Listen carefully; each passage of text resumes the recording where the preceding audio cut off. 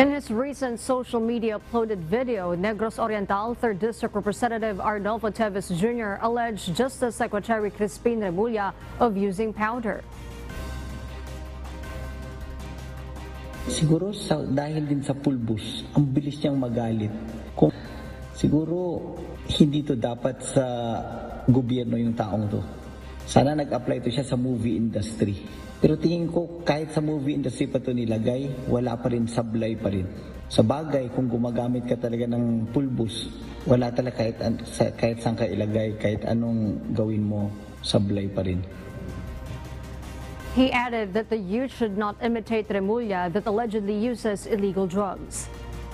Alam nyo, isa lang mapapayo ko, lalo na sa mga kabataan natin. Huwag nyo itong tutularan ha, huwag kayong magdroga. Alam nyo bakit? Sasama na itsura nyo, masisira pa utak nyo.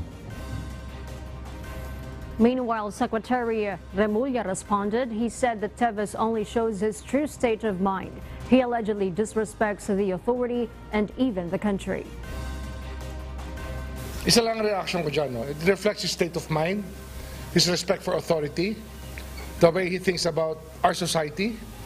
I think that's self-explanatory kung anong klaseng tao siya.